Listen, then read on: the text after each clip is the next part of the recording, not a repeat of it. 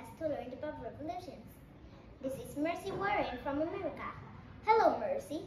Hello, Maree. What happened in your revolution?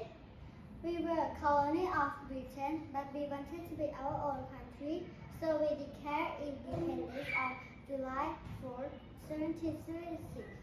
Did Britain let you? No, they sent a redcoat to attack us, but George Washington and our army beat them. What did you do during the revolution? I wrote plays and poems to make fun of the British, and later I wrote a history. So, after the revolution, everyone was free? Not everyone, but in the future, I'm sure there will be, right? Let's go to the next guest. This is Monsieur Lafayette from France. Hello, Maree. You're from France, but you fought in America's revolution?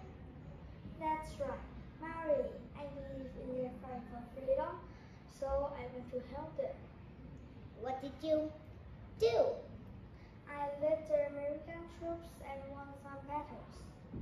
What did you do when you went back to France? In France, we saw that things also needed to change. So we had our own revolution in 1789. You were inspired by the American Revolution? That's right. And did you help the French Revolution?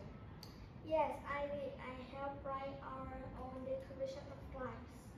And I was part of our new government. We made a democracy.